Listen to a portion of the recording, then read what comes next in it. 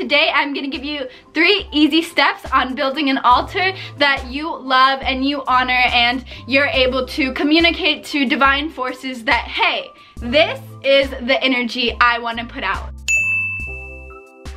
Hello lovely souls, my name is Pizza. I create content that helps people manifest their best lives and be their highest selves. Today I'm going to be teaching you how to do a DIY, easy, meaningful, abundance attracting, vibration raising altar in your home or in your room in order to create a sacred space for yourself to put objects that you honor and objects that represent a high frequency, high vibration to you, so that you can attract more of that energy into your life, right? Because the law of attraction means like attracts like. So objects with like vibrations attract like vibrations.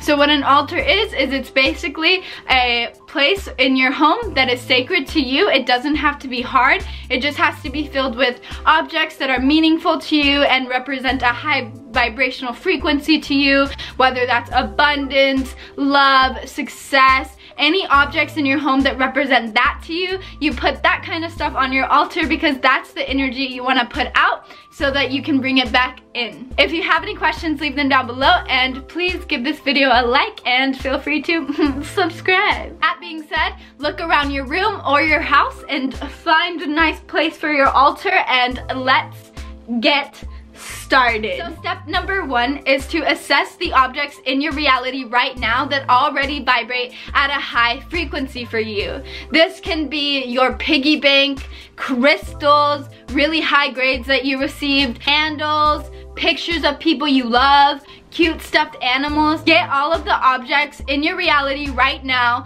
that make you really happy. All of those sentimental objects you've been holding on to for a long time because you love them and they represent something to you, those are most likely high vibrational items. Step number 2, take those objects and place them on your altar with an intention of what you want them each to represent for your manifestation. For example, if you're looking to attract more abundance in your life, put a piggy bank there or some money on your altar as well. If you're looking to attract love, put a picture of someone in your life that you know has a healthy, loving relationship on your altar. Put a crystal that represents happiness to you. If you're looking to attract affirmations and a feeling and a state of being, write down little affirmations and put them on your altar. I personally use these little papers I get out of fortune cookies that say really nice things to me. I love them a lot and they're really simple to have. If you're looking to attract being more in tune with nature and in tune with your divine nature, put some flowers you find outside. If you're looking to attract more strength, maybe get some rocks from outside and put them on your altar as well. The point is, everything you place on your altar should have an intention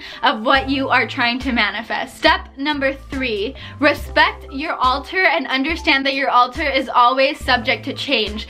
Because you are doing such a powerful thing by putting these objects on an altar and honoring them and telling God, hey, this is the vibration that I want to attract, you are most likely going to manifest things much faster into your life.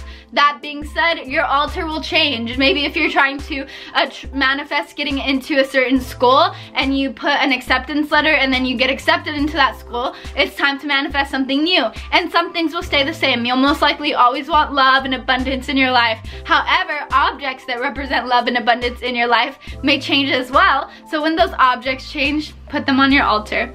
Second thing is respect your altar. This is a sacred space that you are sharing with God, that you're using these objects to say, hey, I really like the energy this object gives off. I really want to attract this energy into my reality. So don't be putting trash on your altar.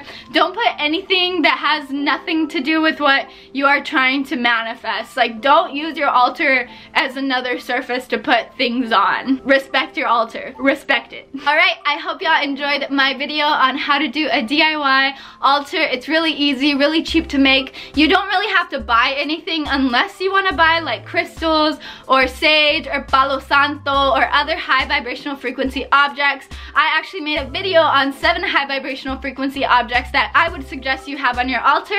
I'll link it down below. I love you so much. Thank you for watching my content. All of my content information will be down below if you'd like to get in touch. And please comment any video suggestions you might have, any content you'd like to see from me, and like this video and subscribe. Thank you so much for being on my journey with me. I love you all so much. Bye.